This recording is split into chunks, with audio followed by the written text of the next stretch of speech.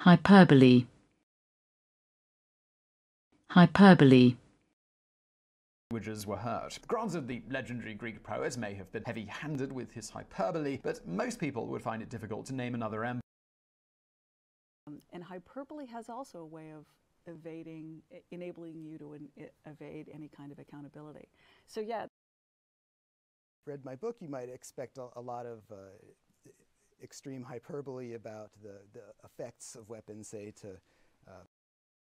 there's a degree of hyperbole here, but you get the, because it's like, oh, really? You think our representatives in Congress are the purest and noblest characters in the site? Of course not. Is actually not hyperbole. This is an accurate assessment of what's going on. Our technologies are great gifts, and we, right now, thinking, gosh, that's hyperbole.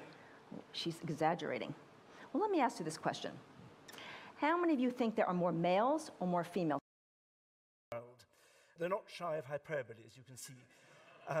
This is probably the first real press release.